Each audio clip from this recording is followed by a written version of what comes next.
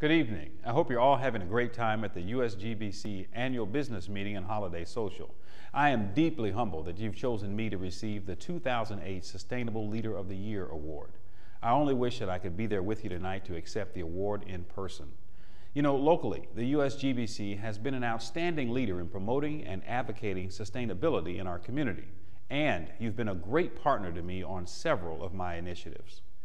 Protecting our environment has been a priority of mine for my entire career, and one of my first priorities as mayor was to recreate the old Office of Environmental Management, which of course became the Office of Environmental Quality.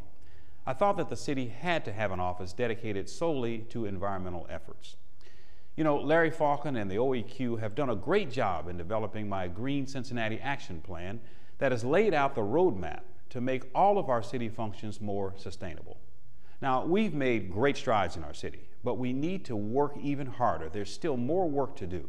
We need to encourage even more architects and builders to take advantage of our LEED tax abatement. And we have to continue to strongly push the streetcar. We need as many advocates as we can to continue to tell their friends and neighbors all of the benefits that the streetcar will provide our city. So again, thank you for this great award.